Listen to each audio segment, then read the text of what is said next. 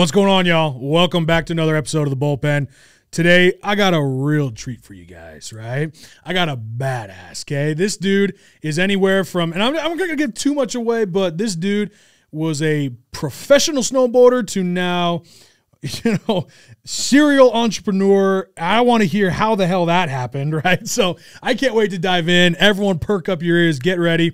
Let me introduce our guest. Chris Naugel is the founder and CEO of The Money School. The Money School teaches you to be your own bank. I can't wait to dive into that, man. I know exactly where you're going to go with that, which helps you solve your own money problem by putting you back in control of your money. There's a lot to dive in with you, man, because that is a very short bio for someone who's done a lot of cool things. Like I just said, this man is a former professional snowboarder, right? You've got some crazy projects coming up, which we're going to dive into, fintech and, family man, and we're just about to really dig deep and get to the cusp of what makes Chris Naugel the man, right? Tell me, brother. First and foremost, thanks for coming on the bullpen. Thank you for having me. Can't wait to have you on and Honor just and learn privilege. from you, man. So, what's your story, bro? How the hell do you get to this point, right? Well, number one, how do you start your life, end up being a professional snowboarder, and then end up going over like what?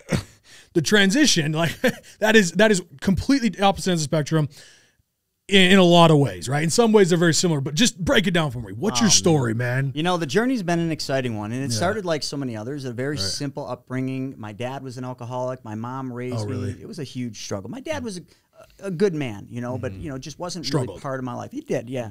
And now he's not. Now he's still around. He's not an alcoholic anymore, so good for him. kudos to him. We're just not as close as we should be. But mom raised me, and in the upbringing, my mom taught me to be a dreamer. She didn't have money. I mean, we grew up in a 700-square-foot, two-bedroom house, and there just wasn't extra money. So when I wanted things, a skateboard, a BMX, a dirt bike, like all I could do is just envision them, draw them, and then just keep manifesting them. Now, I know how that works today. You've heard it from Napoleon Hill. If you dream it, you believe it, you can achieve it. I had no idea. I'm just a kid. And I couldn't have the things, so I draw them on paper. Well, all of those things happened. And, it's unique, but the way that they happened wasn't the way that it happens for most kids. It was delayed gratification to the extent. And I remember, we'll just go into just a couple quick stories. There was one particular situation that really was interesting. When my mom wanted something, she would save her spare change. And I watched this vividly. I mean, it's seared in my mind. She would come home and put her spare change in this glass jar in her closet. And I'd watch this thing build up. And when it was time, she'd call me in and we'd sit down on her floor and we'd just roll the change. Now, I know people don't even know what that is anymore. But back then, it was a fun thing. Yeah. And I just loved watching over time how this money built up. And then when she saved enough, she would buy it. It was so fascinating to me that one day she brought me home this little black box. I still have it, a little slide top. And it was so that when I made money or when I worked for money, I would save that. The first thing I was going to save for was a KX 125. As a kid, it was always my passion. What is that? A KX 125 dirt bike. A dirt bike. Oh, bike. Okay, dirt gotcha. bike. Okay. Yeah. So, I started saving, and time went by, and one day my mom comes to me and she says, "Hey, Chris, let's go over to Hebler's, the dirt bike shop, and let's look at that bike." And I'm like, "Oh gosh, yeah, let's go." So we went there, and I rode them, and I thought it was over. It was like the best day of my life. And she says to me, she says, "Would you like that?" That's all she said. And I'm like, I was confused, but I'm like, of course I would. And she said to me, she says, "Well, you've saved enough money. Let's take it home."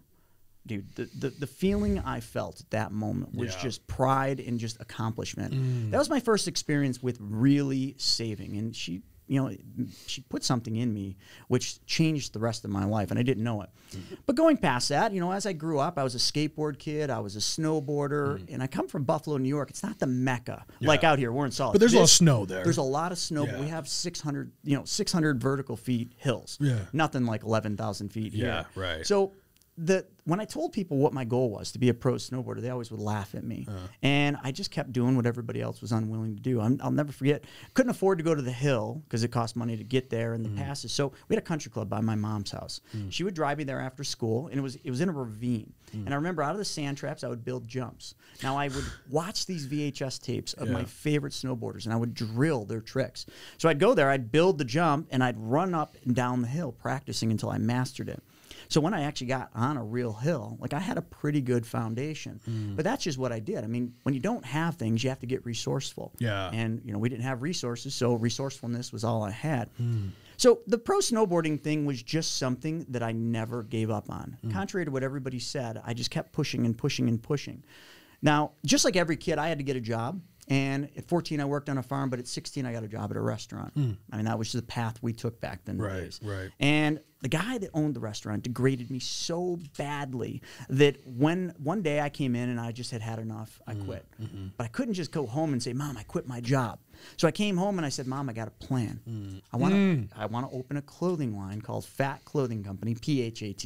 We're going back to 1992 here, You're folks. fat. No, I didn't call you fat. It's PHAT fat. Oh, that means you're cool. It was cool. There you go. See, you know, but half the audience might be too young to even be like, what the heck is that? Yeah. So I went to the school teacher, who was my art teacher, Mr. Mahalski. He printed the shirts for the school. So I went to him and I said, hey, Mr. Mahalski, can we print some shirts after school? And he helped me do it. He showed me how to make the screens, and that's where it all began. My very first company literally took form. It was just a DBA, but I was 16 years old. I literally, when I started, I was 15, but when I was 16 is when I made it a business. And all I would do is I'd print shirts. I'd sell them at high school. My friends would see me do this. They're like, hey, check this design out. I'm like, oh, let's make a shirt out of this. Then they were excited to sell it out of their backpack. So now I had a sales team. Had no idea. You know, like most people today, they start a business because they want to make a lot of money. Yeah. Me, this was just fun. Yeah. And I started doing that. And with my snowboarding, I was traveling a lot, going to these snowboard shops, you know, that put these events on. And I remember I would see these guys that ran these shops that were, you know, they were buying my clothes. And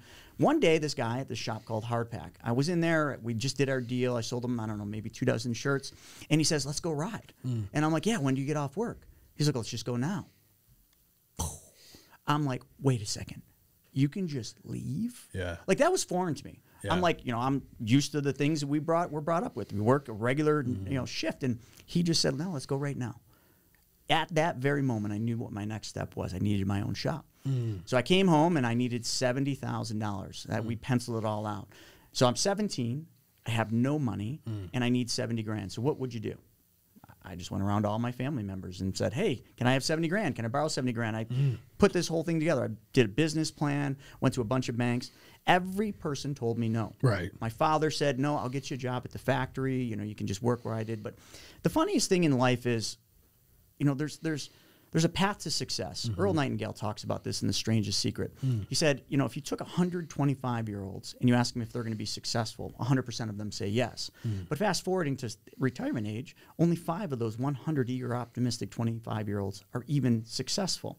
So why? The question is always, why is that? 5 of them created their destiny.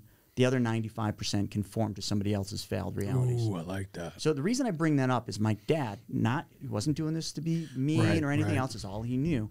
But his path, his generational wisdom he could give me was, come get a job, work 30 years or 20 years, get a pension. It wasn't my path. So I didn't conform, and that created a lot of tension in my life. After I heard no enough times, I almost gave up. My mother, who was always the person that had my back, watched this happen. And I'll never forget the day she comes to me and she says, well, I had gone to a bank and they said, we'll give you the loan, but you need collateral. Listen, I'm 17. I don't even know what collateral is. I said, when they told me, I'm like, all right, I got a 1986 Buick Skyhawk, a cool car by today's standards. I got a KX 125 dirt bike, and I got a baseball card collection. Do we got a deal? They said, no, son, we need a little something more. My mother put our house on the line. She literally had a house that had $72,000 worth of equity in it, and she got it in the divorce. Wow. She put her house on the line so her punk snowboard kid could get his start. Listen, like, that is the ultimate level of giving and generosity. Yeah. And at that time, I didn't understand the magnitude of how important that would be in my life, but she did that, and she took a huge chance on me.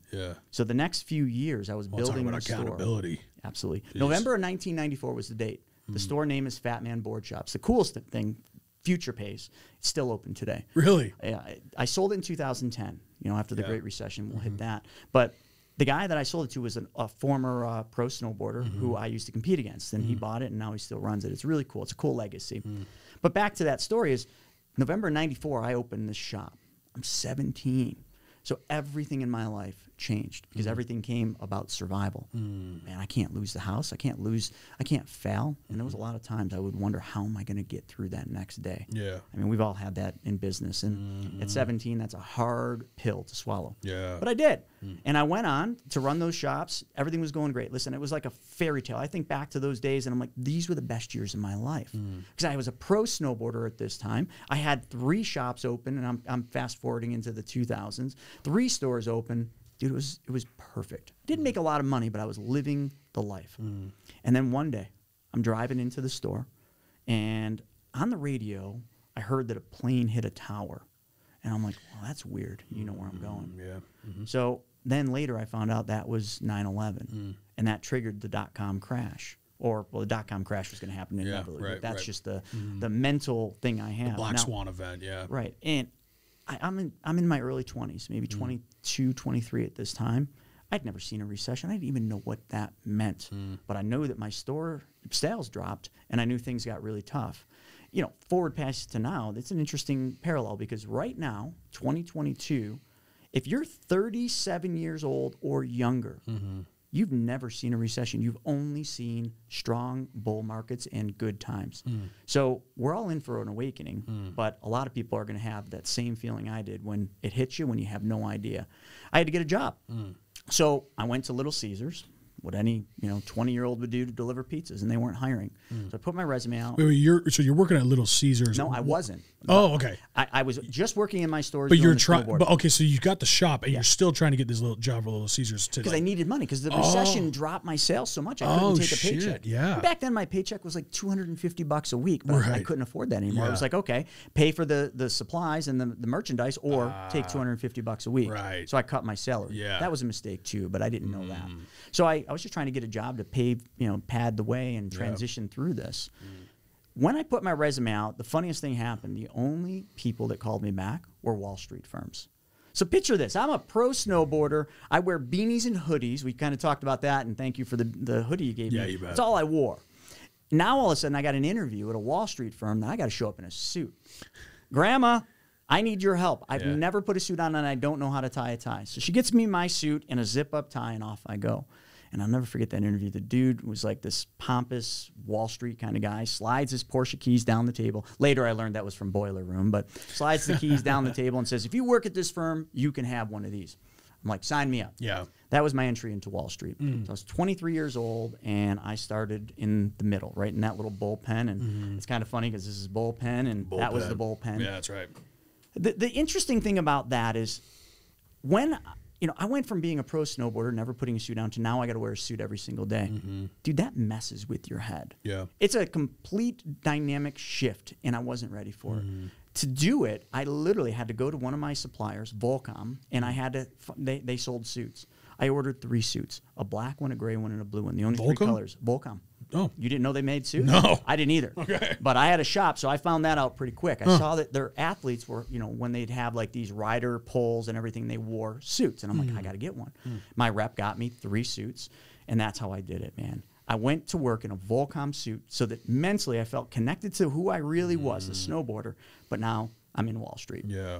And in that bullpen, I learned something. I was there to make money, and I was there to learn, but I kept looking at those outside glass offices around the edge. You've all seen the movies. It's no different in almost every firm.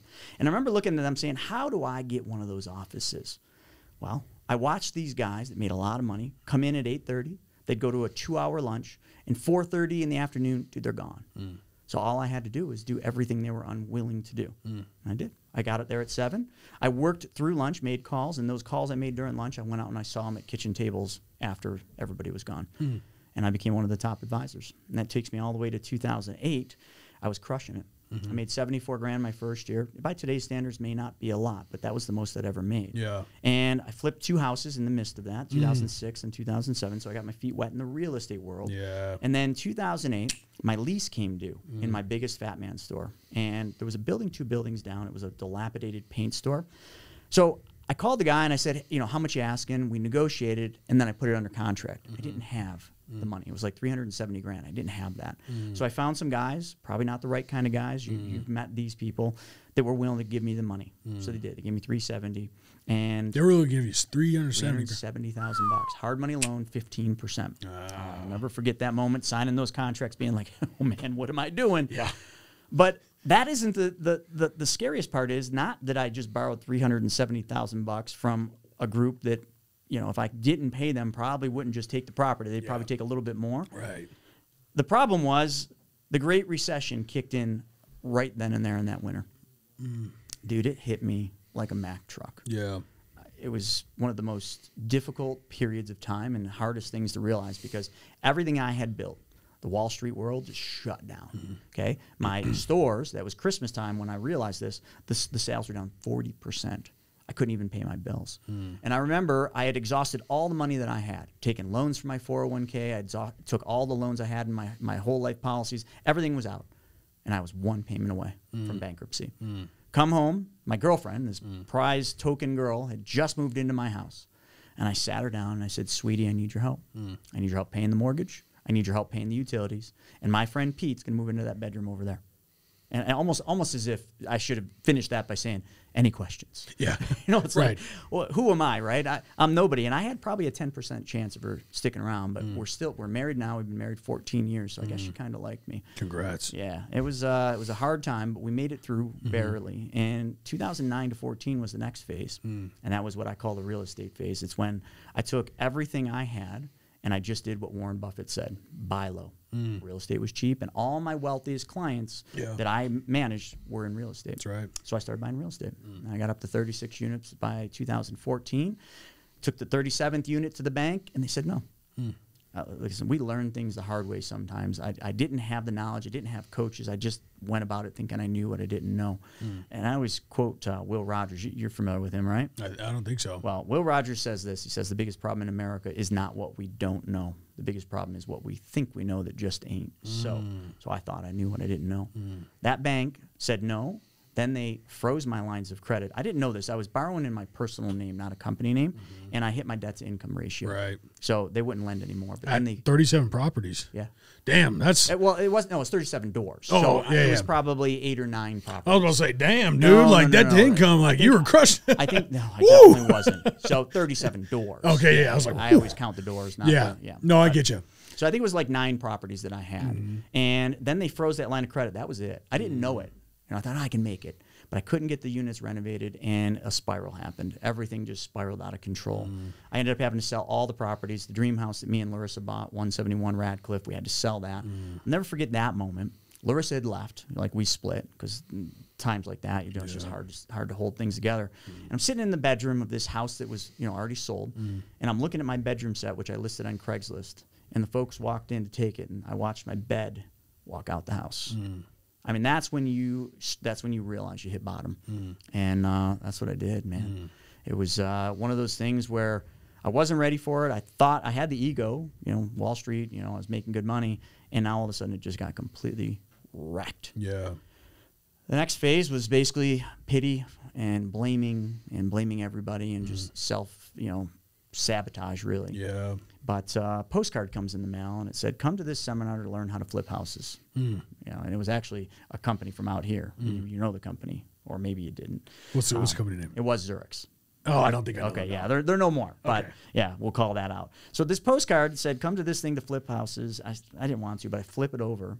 And on the back, it said, if you come, you get a free iPod Shuffle. Jeremiah, I had nothing to lose. Yeah. But now I had an iPod Shuffle to gain. So I went to the thing. And I met 2 guys, okay, Mike and Greg. They spoke at the front, and they spoke about money. So I was instantly attached. Right. And when they were speaking about money, it was the total opposite thing of everything I'd been taught in Wall Street.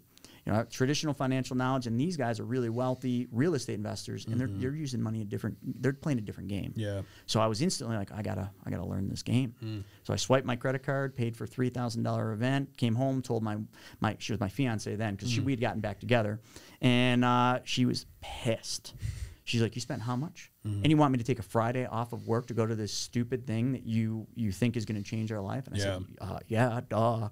So she did go, and it really did change her life. So we went on. The next thing after that is, it was tough, but we flipped 271 houses to date. Wow, Yeah, jeez. a lot. We got a show on HGTV in 2018 called Risky Builders. That's right. Yeah. Yeah, so we didn't go on to a series. We piloted. We aired 6, I think it was 6 times, 6 or 7, and then Discovery bought HGTV, and that was it.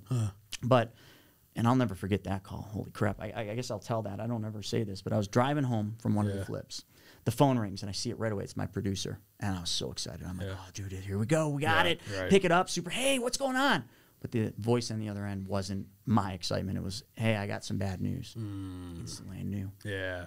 This, you know, the HGTV decided not to take you onto the series, and I was like, why? Well, they're not doing any new shows because Discovery has just froze all new shows, and unfortunately, got tied up in that. I'm sorry. That was it. Damn. So that's one of those moments where you literally burned the boats, because at that point I had left Wall Street. I sold my practice because they really didn't want me. They didn't want me in that business, to be honest, because I wanted an OBA, and they said, no, we're not doing a TV show person. So you either got to decide, kid, you can be an advisor or a TV show star. See ya. Yeah. So all the boats were burned. And this call just was the final straw. Yeah. Like, I just lost the battle. So I'm like, do I just jerk the wheel of this truck into a tree and see what happens? I did. I went home and told my wife, and we handled it. But my phone rang, and it was that Greg guy I told you from that event. We had been doing some business, and we were partnering in some private funds that we were doing. And he was super excited. And I thought, he's just trying to cheer me up. Like, he's calling me because somebody tipped him off, told him we didn't get the show, and it wasn't. He was just excited. So in life, sometimes a door closes so that another one can open. But at that very moment, you don't think that way. And that led me to where I'm at today, where I just get to go around and I teach people all the secrets of the wealthy that I've learned, which is the opposite of what I learned in Wall Street. And I just teach people how to be a good steward of their money. Man, we're going to get into that then. Jeez. So that's I know it's a long, little, drawn-out story, but it's that's the path I've been on, and the journey's beginning. Dude, yeah, seriously, there is a lot to unpack there. Let me actually go way back, actually, because there's so much to unpack here in this story. But what actually really kind of hit me was at first was, talking about how you grew up, right? It's been fascinating to see all these really successful people sit where you sit in this podcast, in this room, right? And how many of them have a story of where they grew up in poverty, which is fascinating to me, because I've heard something along the lines of where they say if you grow up in in wealth, it's almost a disadvantage. But then other people argue it is an advantage, because then you immediately learn just how to do things and you just have this belief in yourself. So there's this battle back and forth that I've actually heard of. Some people will say, if you're born into wealth, then you're going to learn wealth, right? You just see that as is, and this is your expectation for life, is that this is what I do. This is what our family does, right? And you almost just have that mentality and expectation, right? And there's no learning curve. You're going to just kind of absorb, right? But then there's the other side of where they say it's an advantage to grow up in poverty, because what you said is the grind, the hustle, right? The dreams. And I want to touch on that. But at first, before I touch on that, I want to ask your opinion, obviously from your perspective. What do you think about that? Because I've heard both. So tell me what your thoughts are. I would agree that it can go both ways, but it really isn't so much about whether you grow up with money or you grow up without money. It's really what you're taught about money. Even if you grow up with money, it doesn't mean you're going to be happy. It doesn't mean life's going to be easy. I know a lot of extremely wealthy people that are the most miserable sons of pups I've ever met. True. But then I know people that have nothing that are just grateful for every single day. So I think it's more of a mindset than it is what you have or what you don't have, because it's just your upbringing. Yeah. We get our knowledge, and knowledge is passed down from generation to generation. And in that pass, a lot of things are lost. The transfer loses knowledge, like like that game Telephone back when we were young. Yeah, right. You lose this. And I think when it comes to wealth and money, I think that's one of the biggest gaps. And I think society really has done a terrible job of passing generational knowledge of wealth. I personally believe that's on purpose, especially with the school system. 100%. We'll touch on that, but I believe that's on purpose. Yeah, and that pisses me off. So Me too. Well, that'll get interesting once we hit that one. School sucks. That's just like putting a knife in me.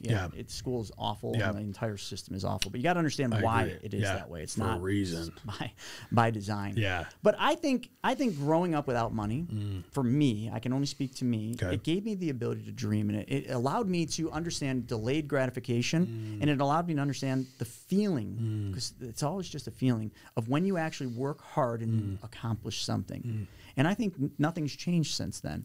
I try not to ever just splurge. I try not to act on emotion. I try to act on pure logic these days. It's very difficult in this world, because you want the new car, the new shirt, the new shoes. But if you just delay that and you work toward it, we set goals in my household. Now, my daughter's 2 years old. She's the single greatest thing that's ever happened, but she's also my greatest opportunity in life as well.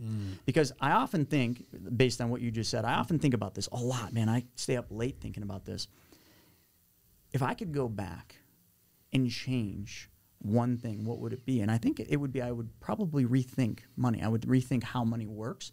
But we can't go back in time. Right. We can't change anything. Right. We are who we are because of the way we're brought up. But the cool part now that I have a daughter is I don't have to think about going back in time, because my single greatest legacy, which is my daughter, is my greatest opportunity. So I get to share everything I've learned with her.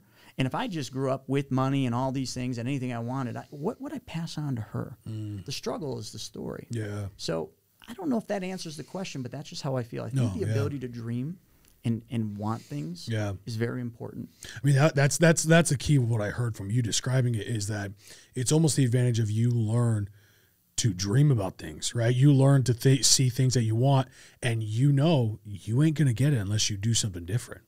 You know, and that's where I see, I'm listening, you know, like there's no chance you're going to have it unless you do something about it, right? Because in this perspective, if you want something, a lot of times you can have it. You know, if you're raised with wealth, so it almost destroys the ability to dream, because what do I need to dream for? Sure. You know, it almost gets rid of that. And I'm not saying it gets rid of it completely, but it almost, I guess it won't almost minimize the ability, like you're saying, to dream and just like go to bed at night and dreaming about something, and you can't wait to wake up and work for that thing, right? Which you're talking about the bike, you know, and all of a sudden when you do accomplish that thing, it's like, holy shit, right? Like I did it, you know?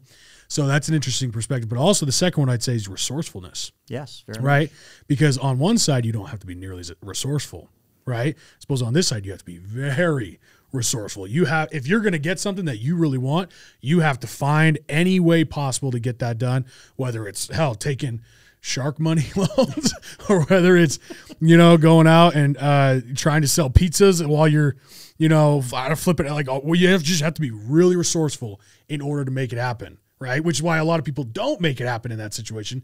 They stay there because they don't see the potential, or they don't believe in themselves enough to be resourceful enough to go do that, right? Yeah, so if they don't have that mentality like you're talking about, they're not going to get out of that situation ever. That's going to be where they'll stay forever. You know, I love it. You know, like when I was an advisor, one of the big things when I'd meet with clients, I was a young advisor. So they were always like, so where'd you go to school? And I always felt embarrassed. Yeah. I'm like, here we go. Well, I went to a community college for 2 years for business ownership and management. And I was embarrassed to say that. Yeah. But you know what? That's probably one of my greatest attributes, because I didn't go to college to learn what I wanted to do. Yeah. I was already doing what I wanted to do. Yeah. So when I went to school or trade schools, I was learning something that was applied immediately. Because what is knowledge if it's not applied? It's useless. Yeah. Every bit of knowledge I had through high school, like from Mr. Mahalski's class to my bookkeeper or my accounting class to my business law class, I remember all those teachers. You know why? Everything they taught me was applied immediately.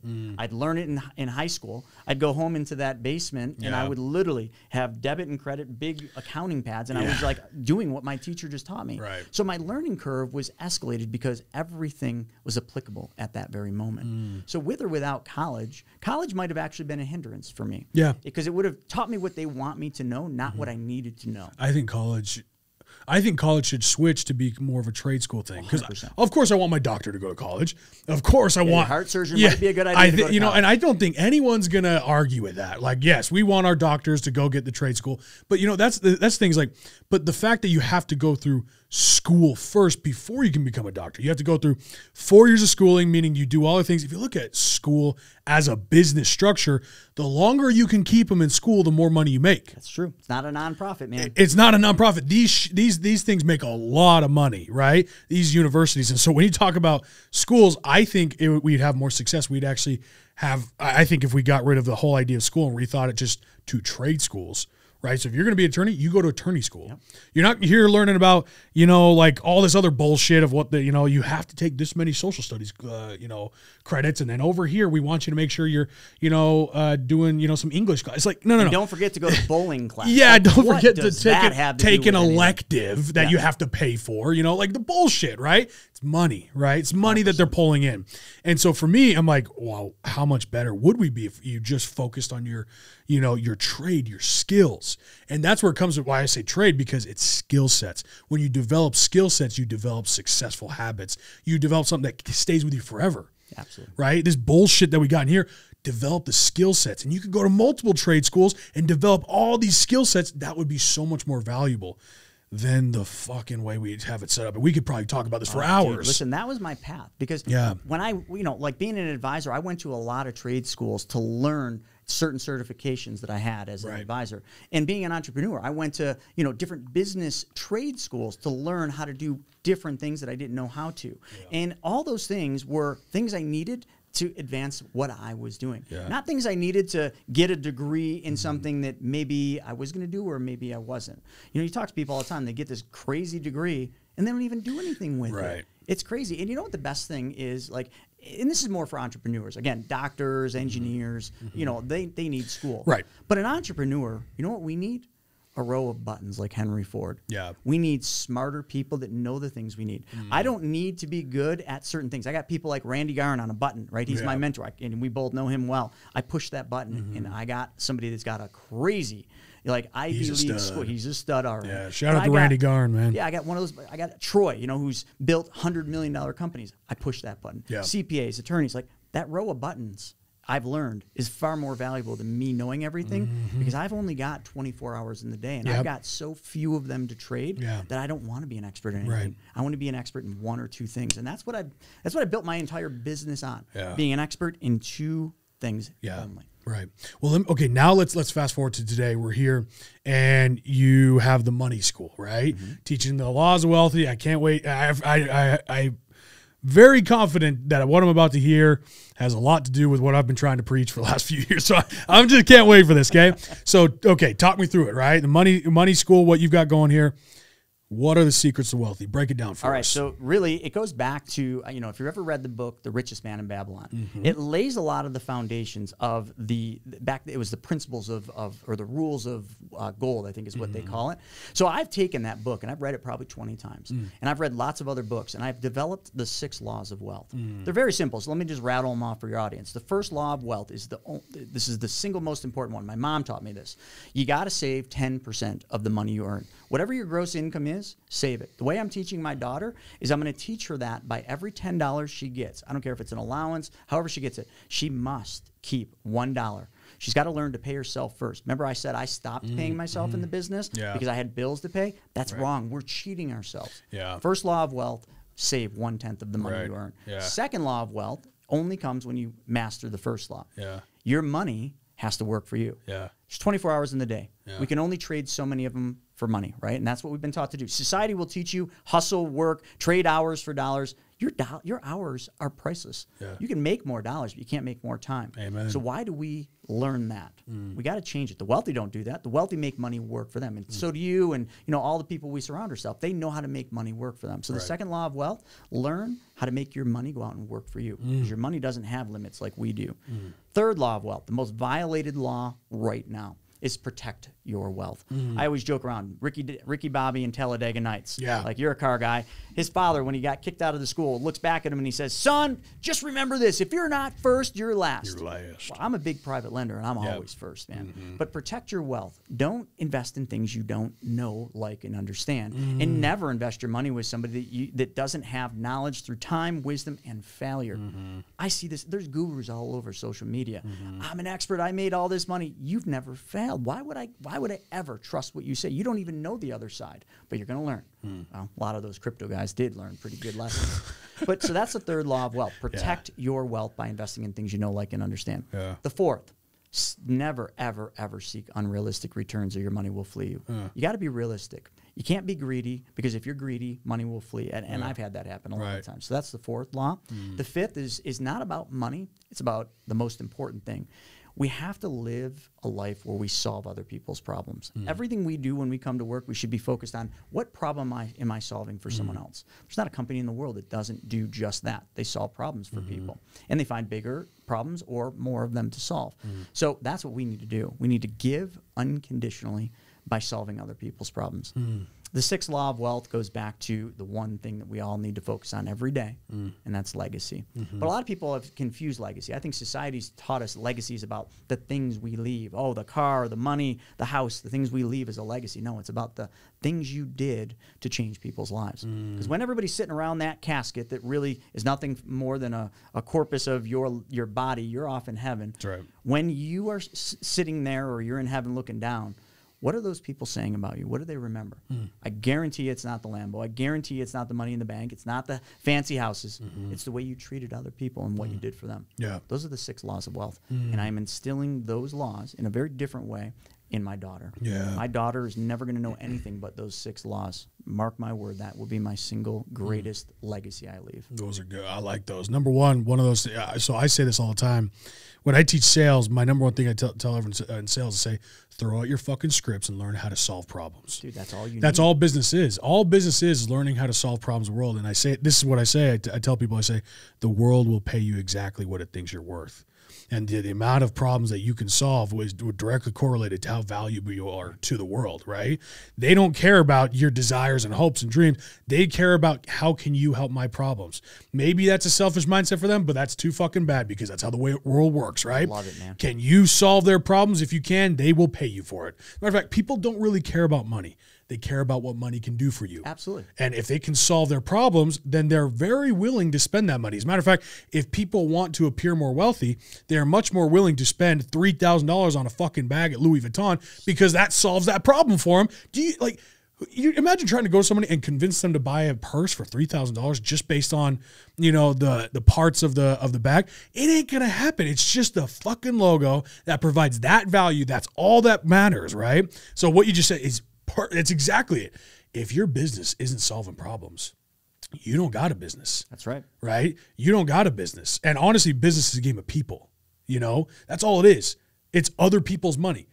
I don't have a business if I just stand here. I have a business if I have other people paying me with their money. So that means the business I'm in is you and me, is me and him. It's people. So if I ain't good with people and I ain't good at working with them, I suck. That's right. Right? You get into all I've fell into this trap many times of like the funnels and the copy and the scripts and this and all the details and the marketing strategy. And I've got so caught up in that before where it's like, well, fuck, I'm going to tell you right now, it's not that important if you really take a perspective. Just, are you providing value? That's it. Cost is only an issue in the absence of value. Dude, I learned that a long time ago, and I argue that every day because of what I do with teaching people how to be their own bank. And, it's interesting, like, when you talk about solving a problem, like, think through your life and your audience. Like, everybody that's watching this, I want you to think about the one time in your life when you focused on your problems. Boo-hoo this, oh my God, that, I don't have this car, I can't pay my bills, this, your problems. You start projecting that. What happened next? I can tell you exactly what happened. You failed. You got harder times. Things got worse, didn't they? They didn't get better. It's because you were solving the wrong problem. You were trying to solve your own problem, and you go out and you make bad decisions. You focus on all the wrong things with what you're doing. But then if you just flip the switch and you say, oh, you know what? My problems are my problems. Yeah. They'll get solved in time. Let me solve your problem. And then you focus solely on that. All your heart, all your passion has to go into that. Like you talk about social media. Like, this. Like, we can spend all this time calculating and building the best funnel with the best product. But you know what? It's always the video that you think is going to do the worst. It's authentic. That's just you there just pouring your heart out and telling people how you really care about them. Amen. That one goes viral. And you spent no money on it. You just sat there in front of your phone and you said, hey, man, this is how it is. And this is what I'm doing. Amen. That's exactly right. I'm going to say one more thing before I ask you I got one more question for you specifically on like that education stuff. But one thing is you're talking about is all this stuff you've learned over time. You were mentioning how, what you said, I forgot how you phrased it, but like that information that you don't know or something. Well, I don't forgot. Yeah, the biggest problem in America is not what we don't know. It's what we think we know that just ain't so. That's Will Rogers. I love that because what I always say to people is, and I actually don't even know where this came from. I just been saying it. I think I heard something like this once, and I said, the most dangerous information is the information you don't know. Bingo. Right? That's the only thing that can hurt you. You know what's so funny is there's more information available today than any other time in history, and yet there seems to be more problems. Because we're not applying the information. No! We're just expecting everything to be handed to us because there is so much information. Yeah. And we absorb all this and it all comes in, but we do a terrible job Yeah. of teaching our children. Now we can get into the school thing, but Yes. we do a terrible job of teaching one simple fundamental that our Yeah. ancestors knew well, Yeah. and that was apply. Yes. Learn something and go apply it. Yeah. If it doesn't, like if it's not going to get you where you want to be on your journey, ignore it. Well, if they didn't apply it back then, they died. That's correct. They didn't eat. Their families died. Right. Like There's a lot on the line. Yeah. Nowadays, it's just everything's coming at you a million miles a minute, and it's hard to determine what's right and what's wrong. Damn straight. We have made life so easy to just exist and survive. It's easy. As a matter of fact, like that's what's fascinating to me about our day and age is it's easy to survive. It's easy to exist. And if you just exist, you have wasted your life. Because if you're just existing, you're basically just leeching off the world and its energy and the food that's here. Why don't you go do something with your life? Create. Remember I said exactly. Yes. The difference between success and failure is what? Create. That's right. Create your destiny, create your dream, Yep. create your future life. Don't Legacy, conform. yeah. Conformity, it's sick what's happening in the world today. Yeah. It's a conforming world, and right. that's the reason why so few people are getting what they want out, because they're just expecting everything to happen, and Yeah. they're conforming to other people's failed dreams, failed realities, and failed plan. Amen. That's sick. And it's 95% of the population. So, folks, if you're the 5%, kudos. If you're the 95%, man, we got some work to do. Man, you're a lot more optimistic than I am because to me, it's the 99%, the 1%. You know, like we know You he's might be right. I'm going off Social Security You are. statistics. No, I'm just. It is fascinating just to listen to people's bullshit, right? And you just. Oh, there's a lot of bullshit. Oh, you know, and you can smell the bullshit a lot better when you've been through the shit, right? We're all eating a shit sandwich here, right? And that's like this world sucks. It's a brutal place. And that's just, it's never going to stop being a brutal place. It's an unforgiving world. It is. There's evil that exists here. It's never going to go away. So if evil will never go away, if the bad shit will never go away, that means in order to avoid it, you can't. So you have to be strong enough to overcome it. That's the only option, or it'll swallow you up and it's all its, fangs, and it's complete hell, right? And I know we couldn't talk about school. Like, I hated school, right? For multiple reasons. I hated school with all my heart. And I think a lot of entrepreneurs hate school because they're driven and they have something bigger, and then they have some teacher telling them to focus, to sit down, to not think about that, to think about this. And you're just sitting here asking, like, why? Right? Why? And you're talking about Napoleon Hill. It's the people who have the ability to freely think for themselves. If you can freely think for themselves, you're free. That's what freedom is you own your own mind. You are the master of your fate. And we can talk about Viktor Frankl and, Nelson Mandela and their discoveries on freedom. True freedom is in the mind. And when it's in the mind, then you realize that no one has control over you and your emotions and the outcome of your life. That's when freedom happens. But slavery happens when they've overcome your mind and told you to conform. It's happening right now. It's happening right now. Worse than ever. It's crazy. Like what Hitler did was nothing compared to what they're doing right now. And I don't even mean to bring Hitler up. I'm not like giving any credit to him. Like it was terrible. But this is the same playbook, man. Tell me why he said that. Because let's be honest, that's a bold statement, right? He had mind control. Okay. He taught people to believe something that wasn't real, but he set an agenda and he literally had people believe it. And it was sick what happened next. The same damn thing's happening today. I don't know how people can't see that. Yeah. And until we get off this rat race and we start literally, like, when it all comes down to money. And when I say that word money, everybody that's watching this has a different feeling. But it's no different. Like if I say the word mom. Yeah. How do you feel? Love. How do you feel? Dentist. How do you feel? Colonoscopy. Some people got a weird feeling on that one. Or a good feeling. Every one of those give you a different feeling because of how we were brought up. We had different parents, different teachers, different schools, different religions. Everything was different. Yeah. But our path can be the same, but we got to change it.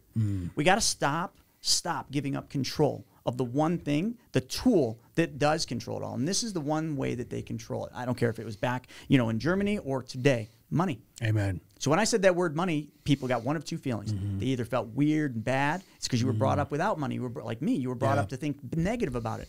Other people thought they felt good about it. It's because they were brought up hearing positive things. They were taught that money was a tool. Yeah. Money is nothing more than a tool. It's like a shovel in the garage. So if we learn how to take back control of our money, if we learn how to use money the way the wealthy use it, but we learn how to do it for the greater good, that's the starting place. We can change a lot of things, but we can't control anything until we control the one root, the one thing, the tool that is literally at the bottom of it all, and that's money, because that's how they drive this whole agenda. Yeah. It's all by money. Yeah. We'll give you a check. We're going to print $5.1 trillion. We're going to hand you a check. So now you're going to vote for us. It's fixed. Democracy, in my opinion, is dead. And unless we literally draw the line in the sand to do something to change it, man, it's not going to be pretty. It's not. and I can't stand it, dude. I'm a little guy, but I'm a scrapper. And when I hear people say, oh, this country, you know, sucks, blah, blah, blah, then move to Ukraine and let me know how your freedom is being challenged right now. This is still the greatest country on earth, the land of the free and the greatest place you can possibly live, but it's going. It's gone. It's going. It's not gone. It's going not quite quick. there, but it's going. And we got to do something. And I'm in the money space. I teach people how to take back control of their money, and I do it with things that have been around for hundreds of years. But I face haters every day. I had to make a hat that said haters need hugs too, just to make myself feel okay that I had so many haters. Because when you start teaching people the truth, man, the truth fucking hurts. But people need to know it. And I teach something that is very difficult for people to comprehend because it's something that's been bastardized their whole life. They've been told lies about it, and they've been told lies because they don't understand it, and they go, and listen, I was that person. They think they know what they don't. No. That's it, man. And it wasn't until I was right here, Salt Lake City, Cheesecake Factory downtown, meeting with that guy Mike. Remember from my story? And I remember asking him. He was lending me money on my real estate deals, and I said, Mike, how do you lend all this money? And he leans into me and he says, I got my own bank. And I'm like, Mike, why are we here at Cheesecake Factory? Let's go to your bank, dude. I didn't know. I was like, dude, you got a bank? And he's like, no, no, no. I have a banking system I've created, and that banking system just allows me to work and do the same things a bank does, but I don't need to own the bank. And I lean in. I'm like, dude, you got to tell me more. I'm like, what is this bank, Mike? How do you do this? He goes into it, and he then comes up with the final conclusion that then I was that guy that thought I knew what I didn't know. And he says, oh, my bank, I learned how to do this. It's a whole life policy. And I'm just like, I'm like, you son of a bitch, Mike. I'm like, I'm an advisor. And whole life doesn't work that way, man. I'm sorry. Whoever's telling you this line of crap doesn't know what they're talking about. I've been doing this 14 years, Mike. Whole life doesn't work that way. Now, Mike is very wealthy. He leans into me and he says, dude, if it doesn't work that way, how have I been doing it? What was I going to say? I sat back. I'm like, shit. Okay. Teach me, Mike. And he said, I can't. This guy Brent showed me how to do this. So I was fired up. Chase Bank bought $20 billion of whole life last year. The top 5 banks in this country. Look it up, FDIC.gov, okay? Government website. Look it up, $75 billion as of 2019 were owned by just the top 5. You do all the banks in this country, it's over $1 trillion. So why are $1 trillion? Why are the banks? A trillion. So I own a life insurance company. And I've been in the life insurance space for 5 years. That's why I love what you're saying, man. This is the truth. This is the truth. I teach a concept that was created by the late R. Nelson Nash, infinite banking concept. Infinite banking, But baby. here's the problem. Keep telling y'all. People with infinite banking, you know what they think it is? They think it's a fucking product. They think it's the whole life. Now, the whole life is the machine we run the money through, but it's not the whole life that does. That's not what makes you wealthy. It's what the money does for you after it goes to work. Second law of life. Exactly. And we're going to get into the whole life, but the infinite banking concept for all of you haters out there that think that you know what you don't know is a process. It's a process of taking back the banking functions in your life. Let's talk about the banking function. I'm speaking the choir here, but I'm talking to your audience now. Please do. Keep preaching. You go into a bank. What do? You work hard for the money. You take that money and you go into the bank and you make a deposit. And what do they pay you? 1%. Okay? You just gave up control of your money to the bank. So does the bank take your money and put it in a little box in the back with your name on it? Hell no. The bank sends that money out to work for them, and they make 5%. They paid you 1, they make 5, and that's low. They made a spread of 4. Okay? So the banks, just by that, look it up, bankrate.com. Banks make 400 to 1,300% more than we do on the money we put there. That's right. But yeah, we keep putting money there. And they'll give you back a generous 0.2% in your savings. That's right. And I'm being generous and using 1% for all the haters to say, oh, no, I make more than 0.0002. Okay, well, you make 1. You have a high-yielding savings account at 1%? Wow. Yeah, LI Bank, right? Wow. How'd that work out for you? Nice they dropped those down to nothing. Anyway, I used to hear that all the time. So you deposit money in the bank, and they send your money out to work for them. Genius that they've convinced us that this is the path. And we don't see a problem with that. And all I teach is, listen, you want to build wealth? You want to be in control of your money? It's as simple as changing just one thing. The money you save in the bank, let's just change where it goes first.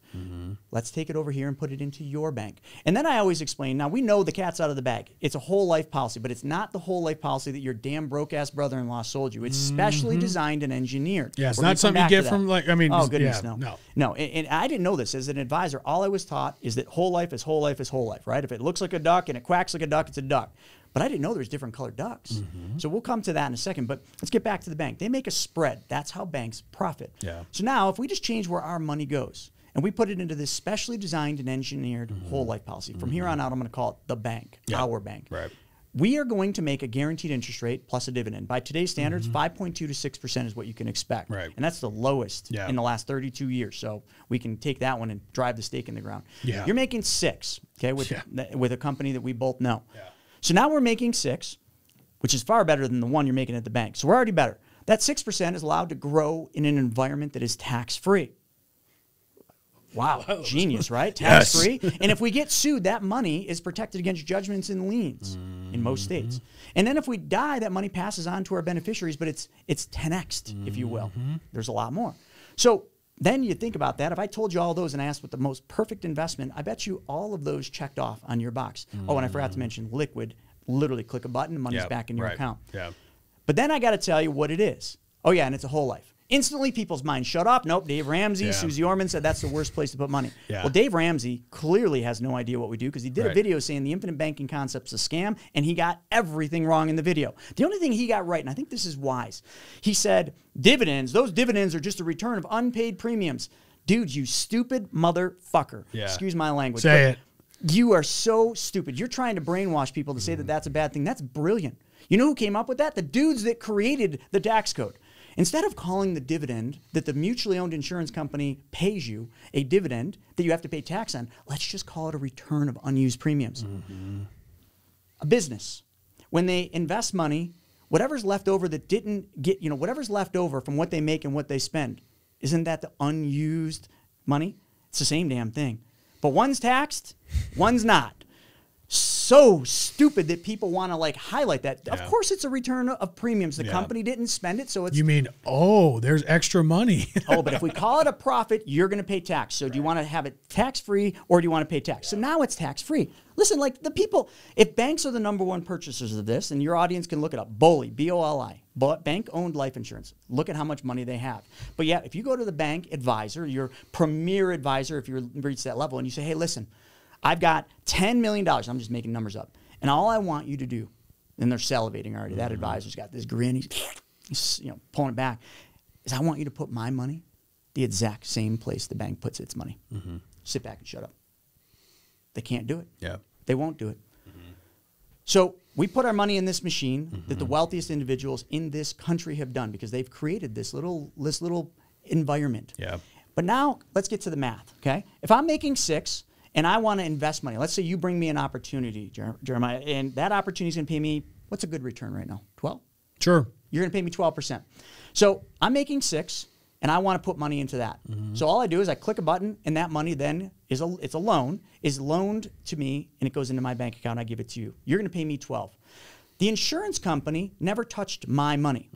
So let's just say it's, I don't know, let's call it $100,000 that I'm going to give you. My $100,000 never left, but I just gave you $100,000. Right. You did. Whose money did I give you? Not mine. Yep. Gave you the insurance company's money. Right. Because the insurance company promised me 2 things. It guaranteed me 2 things, a guaranteed interest rate and a death benefit upon my death. What they never seem to tell people is that we can use that death benefit while we're living. The insurance company will gladly loan that money to us anytime we want without any questions, and all they're going to do is charge us an interest rate on that, a simple interest rate. So my $100,000's in my account earning compound interest while I take the $100,000 and I give it to you, and they're going to charge me simple interest of 4. I'm making 6 compound interest, paying 4. Am I not making a spread just like the good old fancy banks? That's right. But you see, my spread goes up every single year because of compounding. People need to understand that. Albert Einstein said, those that understand it earn it. We earn it. Yeah. Those that don't, pay it. Those 95%. 8th wonder of the world, baby. Right. But the best part is not only do I get a raise every year because my spread goes up every year, I just found the way to make money twice on the same dollar. My money's earning compound interest. I'm making a spread. You're paying me 12%. So I just made money twice when everybody else out there that invested with you made money once. And all I did is changed one thing. Dude, this is what I teach. This is what I face a lot of grief and stress and everything else because people just don't want to believe this is real. They say, oh, it's too good to be true. There's no way that it exists. 16 years, the high-level advisor. How many times do you think those assholes taught me this? 0. You already know the answer. 0. Do you know why? Kill their business. It killed their business. Kill Wall Street. That's right. It killed Wall Street, but it also killed their business because the hardest thing for any financial firm is to keep advisors employed because it's a commission business in most cases. So whatever you kill is what you eat. And the commissions are really high in a traditional regular whole life. 10 grand pays the advisor a minimum of 5,500. If we put money into this specially designed and engineered whole life, how much does it pay us? Well, the company I just mentioned pays me $387. 5,500 or 387? Which would you prefer? Yeah. Of course you'd want the 55, but who suffers? Yeah. My client. Remember I mentioned the fifth law of wealth? Give. Yeah. Give unconditionally. By me building the plan so that it pays me a lot less, up to 90% less, my clients have 90% more. Somebody has to give for somebody else to get. It's the secret to life. It's a law. Right. I just participate in it. And I do it in a way that allows my clients to build their own banking systems, take back control of their money, do the same thing the wealthy do, but yet get ahead in life in a very fast way, because making money twice is always better than making money once. This is the #1 thing I teach, and then I've just created another company that fulfills on the back end, because the infinite banking concept is not about the money. I mean, if you put money in a whole life to make 6%, like, you're not going to get wealthy. It's better than the bank, but you're not going to get wealthy. Right. But if you then move that money out in investments and in lending and things, that's where you make your money. But those are limited. And if you're not in the know or in the right network, those are hard to find. So I remember back to when I was a pro snowboarder. Now, your audience might dislike something I'm going to say here, but that's okay. I'm going to be raw. I was always single as a pro snowboarder. Smart thing to do. But when I travel out, I'm from Buffalo. If I'm going to Salt Lake City, one thing I wanted is I wanted a date. I wanted someone to hang out with after the contest, to celebrate if I won or even if I lost. So back then there was dating sites too, just like there is today. Right. And I liked eHarmony. And I would go on to eHarmony and I'd look at all the profiles, pick the one I liked, and I'd message them, and eventually you'd find somebody that would hang out with you the night you got there. It was perfect. 2 people, a community. I paid a membership, and my problem was solved. I started to think about that when I started to have money and I wanted to make my money go to work, and it was hard. So why isn't there a dating site for money? That's all I did, man. Yeah. I solved the problem. Right. It was my problem at first, and that problem started with just, like, I did it on Slack. I basically created this thing on Slack, and I just invited people in, and we just started lending to them. Friends of mine would come in, and they'd say, hey, can I jump in on this deal? Sure. So then that's evolved. It's been 2 years of beta testing, and I have created the dating site for money. It's called Private Money Club, and it is literally that. It's like Tinder for money. If you got money, there's only 2 types of people. There's people that have money that want to make money, and people that need money to make money. Right. I just created the place where they both communicate. And this now, you mentioned this is launching very soon, right? You've gone through 2 phases of beta testing, right? You can literally swipe right and swipe left on That's it. on lenders and just potential business partners, which is genius. I fucking love it. When does this launch again? October 14th at a theater near you. No, I'm just kidding. Yeah. Right around the corner, Sundance Resort, one of my favorite resorts, the old Robert Redford thing. We've literally rented that place out, and we're building the craziest stage and lighting, and we are going to do the most epic launch. I like to think, listen, I'm a dreamer, and I think big. And I'm fascinated with the way Steve Jobs launched products. And I always go back to the Mac. I'm going to do the same thing, because this problem I'm solving isn't just lending for real estate.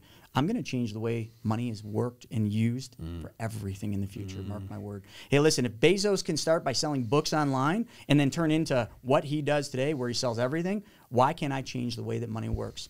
I may end up floating face down some river, because I gave people an option that they don't need banks, but hey, sometimes we got to make the ultimate sacrifice. Yeah. It goes back to that 6th law. Yeah. It's the legacy we create.